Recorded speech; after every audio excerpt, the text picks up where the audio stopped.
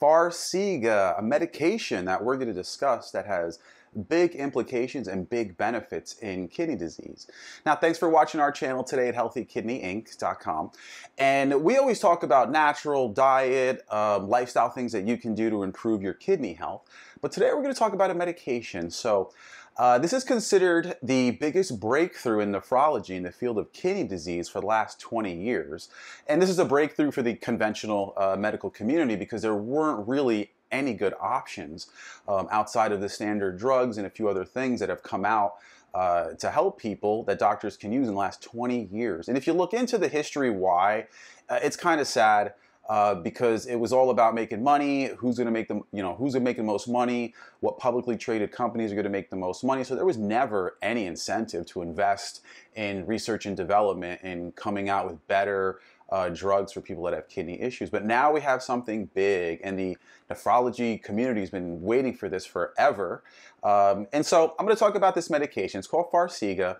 It got approved 2 days ago to slow down kidney disease, to slow down the loss of kidney disease progression. It's shown in studies to do that very well. It's also shown to reduce any death associated with renal disease and also cardiovascular outcomes that have to do with kidney disease also. So this medication is shown to be very helpful. It's something completely new. And this medication is an SGL2 classification. That's a sodium glucose cotransporter 2. And it was originally approved for diabetes, and now we have it for kidney disease, for general kidney disease. Now, this medication can be used with anybody with a loss of kidney function. You have to obviously talk to your doctor, your nephrologist, make sure that it's going to be the right thing for you. And you would take this medication as prescribed. And what it's shown to do with kidney disease, it helps allow essential processes of the kidney to work better. All right, and so that's how it benefits. The reason why I'm recommending this medication too, because it's not a new medication. It's an old one. It's been out since 2014. 2014, it's been out. It was reapproved for other classes in 2019, and now it's approved for kidney disease. So I don't like new drugs because with any new drugs, there tends to be we find out more when they hit the market and more side effects, black box warnings. But this drug has a long history behind it, so we know a lot about it.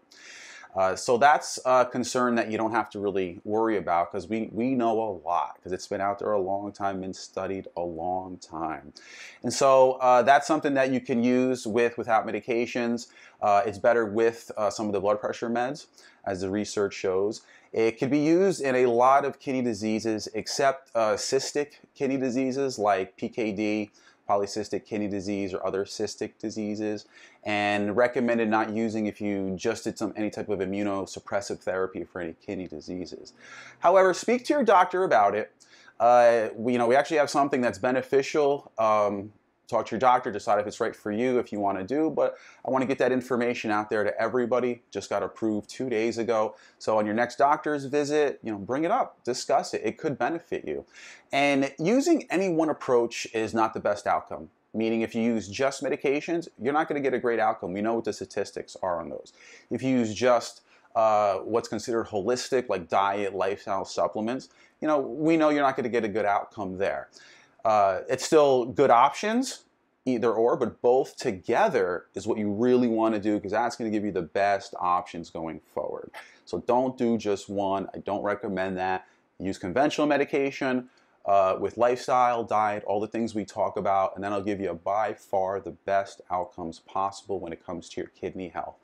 Thanks for watching, everybody, from one kidney disease person to another, and to your best kidney health. Bye.